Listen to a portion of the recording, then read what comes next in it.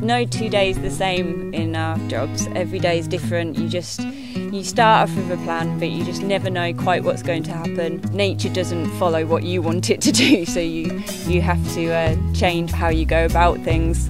My name's Becky Mayes and I'm a reserves officer for Northants Wildlife Trust. Well, winter is actually the best time of the year for us as reserves officers. You get to go out and you feel like you're really making a difference because although you're generally cutting a lot of stuff back, you can really see where you've been. You've got a lovely bonfire going often in the winter. My office is outdoors every day and that's all weathers, but you just get to go to the most beautiful places.